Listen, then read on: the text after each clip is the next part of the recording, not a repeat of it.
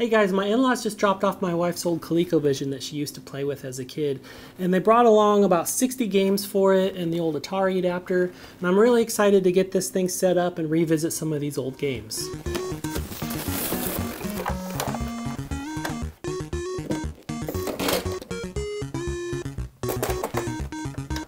Yes!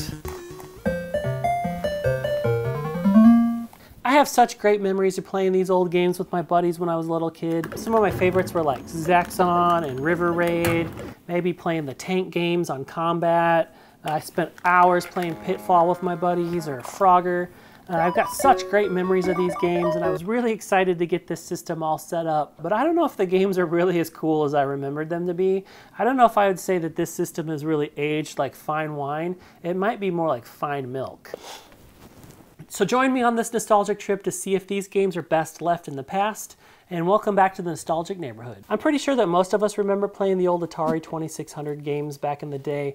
Most of my friends, a lot of people had Ataris. Not so many people had ColecoVisions. I think there was only maybe 1 or 2 kids in my neighborhood who had them.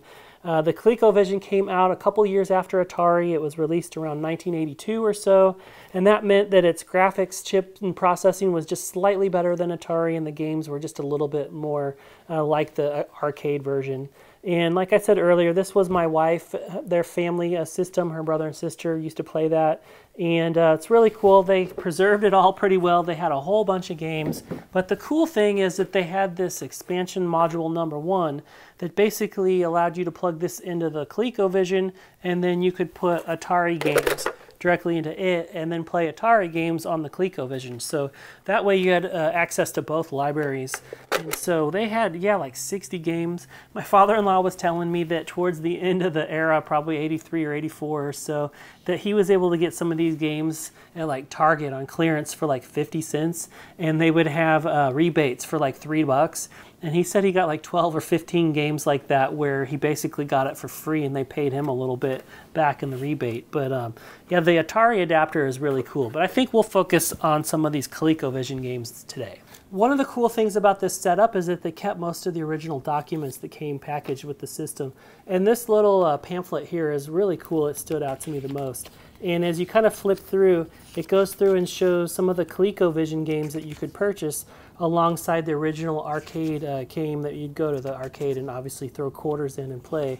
There's so many great classics here that I remember, like Zaxxon and Cubert, Frogger, Donkey Kong Jr., Pitfall, River Raid, Mousetrap. This looping game is really fun.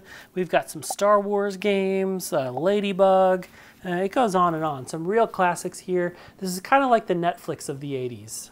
And then getting this hooked up to a modern 4K television was a little bit confusing. It's kind of funny the hoops you have to jump through. So the original system sends its signal out through one cable. You have to put that into a VCR. The VCR can convert it into the composite, those old red, white, and yellow cables. And then I've got that running into this old stereo receiver that will convert that into a 1080p and output it through HDMI.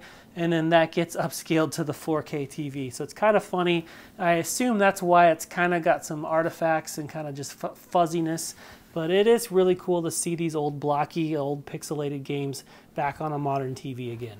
But here's the thing, as much as I really love these games and they bring back some great memories, I have to admit something. And that's that they really haven't aged that well. Compared to the games that we're used to today, or even the games that we played on the NES back in the later 80s, these games just really aren't that great. They're just kind of rough. But you know what? That's okay. The memories that these games hold and the nostalgia that they evoke, that's pretty priceless. And while they may not hold up to modern gaming standards, they represent an incredible time in our history. And just look at these brochures. They've got some really awesome artwork, some really cool colors, and they really just represent a tangible part of history from the 80s. So do these games belong in the past? In some ways, yes, but I really wouldn't want them any other way. They're a part of who we are, and they're part of our collective gaming heritage, and there's something really wonderful about that. Thanks for joining me on this journey back into the golden age of gaming, and it's always a pleasure to have you here on the Nostalgic Neighborhood. So until next time, let's game on.